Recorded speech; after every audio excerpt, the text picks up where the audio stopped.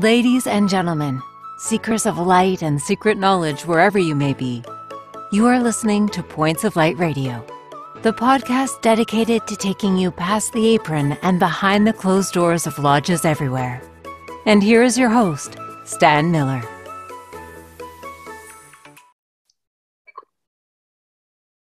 Hello, everyone, and welcome to the inaugural broadcast of Points of Light Radio. As you heard in the introduction, this is the podcast dedicated to taking you behind the closed doors and into the rooms of lodges and secret societies everywhere. And in this inaugural segment of Points of Light Radio, I'll be introducing you to the objectives of the podcast, as well as looking for your feedback. First of all, what is a secret society? Or as they've been called in other times, friendly societies. And how do you define that term? Well, first of all, let's look at the definition. And I'll admit I'm quoting here from Wikipedia and some other sources.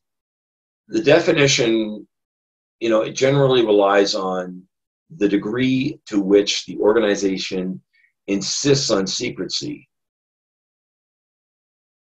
It also might involve the retention and transmission of secret knowledge, right? There's also a creation of personal bonds between members of the organization. And the use, and this is very critical here, from everything I've read and seen of lodges and secret societies, the use of secret rites or rituals which solidify the members of the group. Right. Now, one author has also added some of the following definitions or characteristics, shall we say, of a secret society or a lodge. One is the lodge has carefully graded and progressed teachings.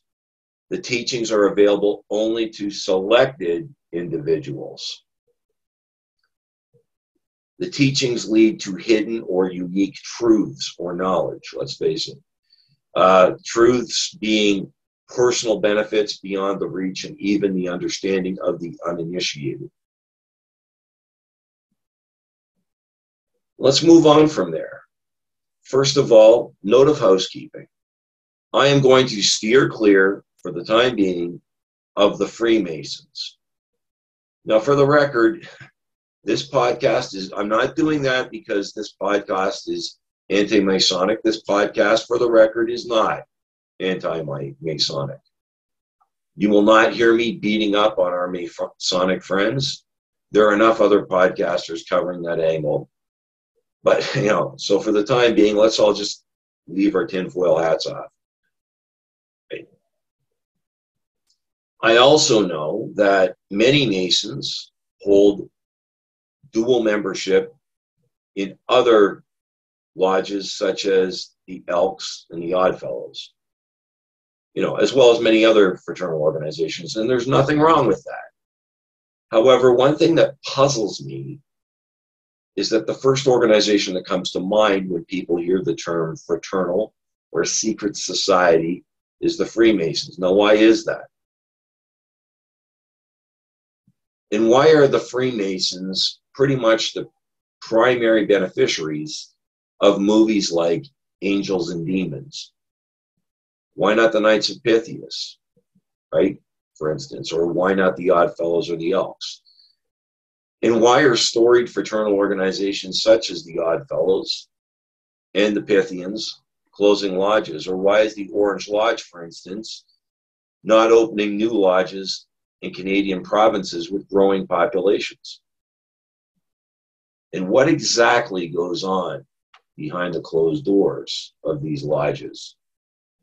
Are they trying to take over the world, as some would have you believe?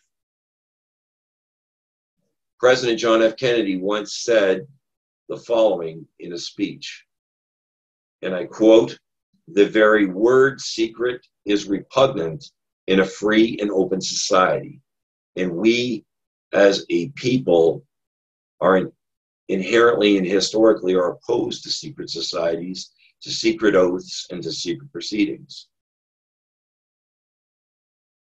Are secret societies really as dangerous as President Kennedy described? Or are they benign? And why do people join these fraternal organizations? Or as I said before, they used to be called friendly societies. Well, I'm going to throw in here that at one time, people, before the advent of the welfare state, if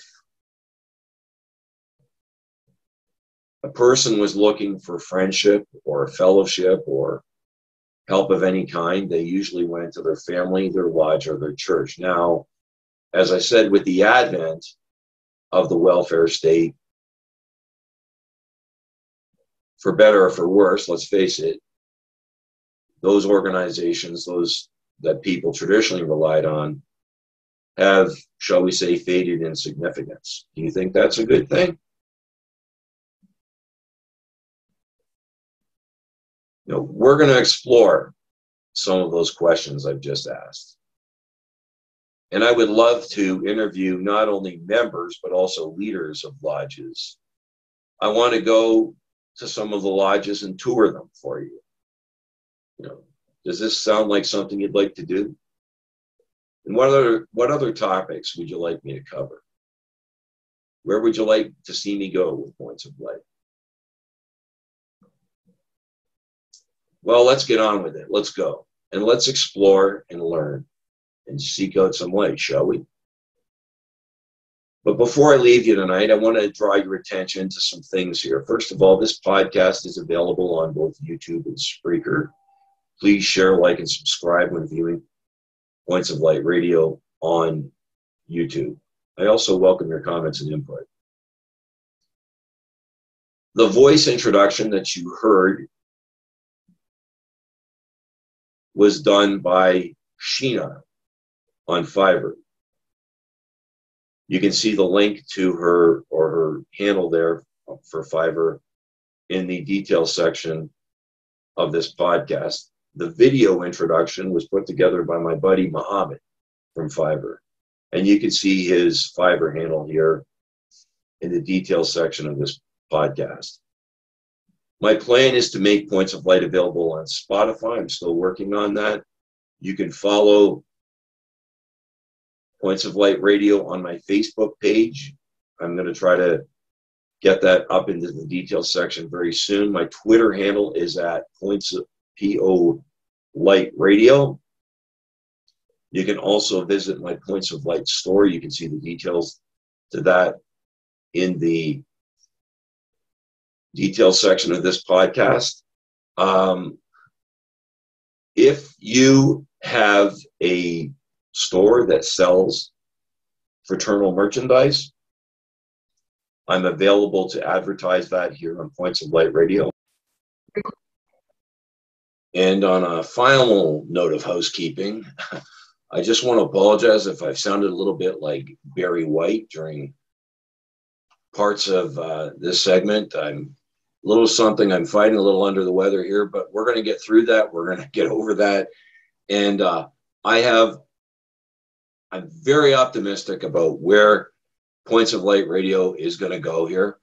And looking forward to seeing you again at some other point. Until next time, folks, just step into the light.